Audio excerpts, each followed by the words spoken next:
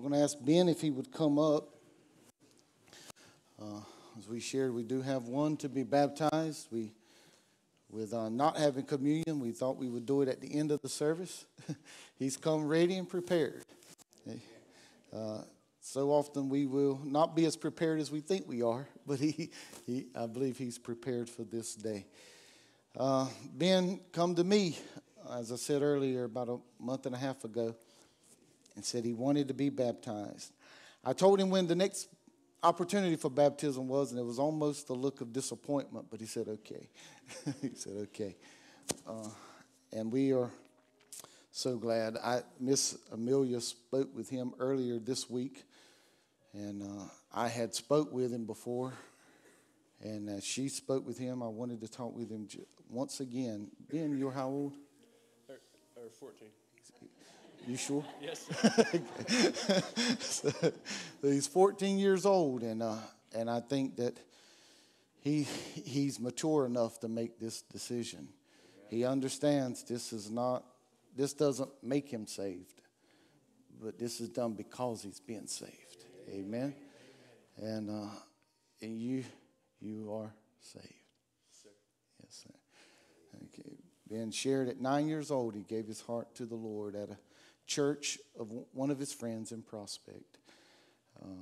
And we are so delighted that he's come to the point to where he's ready to be baptized. So,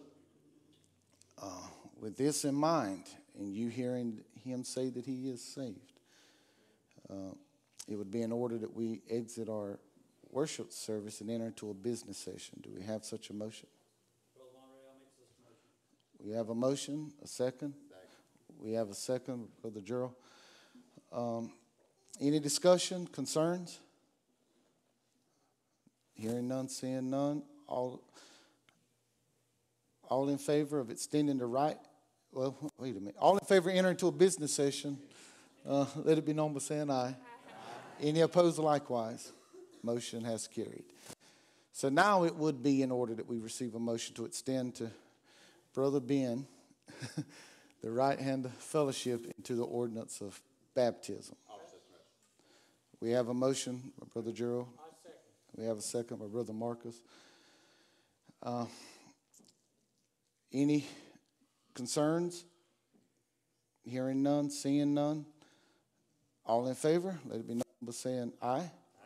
Any opposed likewise? Motion has carried. You go by Hunt, don't you? Yeah. I should have known. Brother Ben Hunt, on behalf of Reedy Branch Baptist Church, it's my pleasure to extend to you the right hand of fellowship into the ordinance of baptism this day. May God bless you. Bless you. Aren't you excited? Aren't you excited? So now it would be in order that now that we've given him the right hand of fellowship into the ordinance of baptism, that we enter back into our worship service. So do we have such a motion to exit our business session and enter back into our worship? We have a motion, my brother Roger. We have a second, my brother Mike. Any thoughts, concerns, questions? None. Hearing none, seeing none.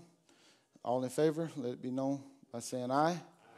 Any opposed likewise? Motion is carried. So we're going to enter into the back to get ready for this baptism. But true church growth comes through baptism. When people get saved, they come to know the Lord as their Savior, and they want it to be known through the ordinance of baptism. That's when churches truly grow. The more baptisms we have in the run of a year, the more healthy we become, and the more that we are growing, biblically growing. So we want to thank God for this opportunity. Before we do enter into baptism, we'll ask Brother Marcus if he'll just stand and lead us in a word of prayer. Amen. Amen. So let's be in. Come on down. Stand right in front there and face the congregation. What I remember about Ben most is when he started coming, Well, for one thing, finding out who his father is. But when he started coming, Ben was probably 7, 8 years old, maybe. Yeah, and I would see this little boy up in the balcony. And what really caught my eye is when he would come down to shake my hand, he was dressed better than I was. Miss Amelia said that when he started coming here, he went home and said, I've got to get more suits. I want to dress like the preacher.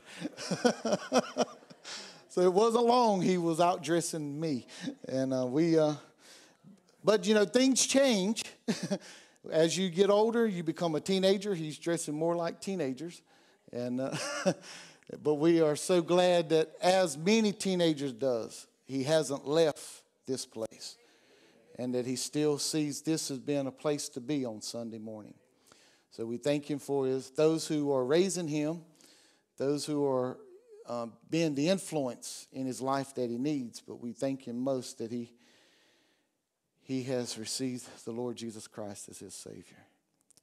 Ben, is there anything you want to say? I would like to thank the church mostly. Everybody that's been with me through these times. I love each and every one of you. Amen. I love God. Amen. I thank him for allowing me to be here. Amen. I thank him for saving me. Yes. And I thank him for this day. Amen. Amen. I love you all. Amen.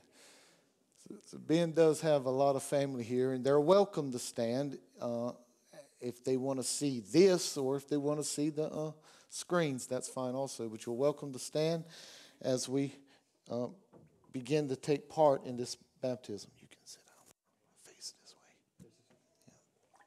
Just put your feet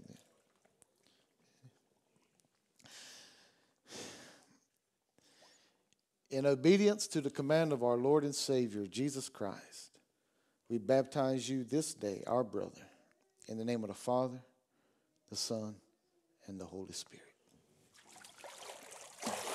Amen. Amen. Amen. Amen. Amen. Amen. I was talking with the preacher yesterday, and he asked me how many we have been baptized, and I told him one.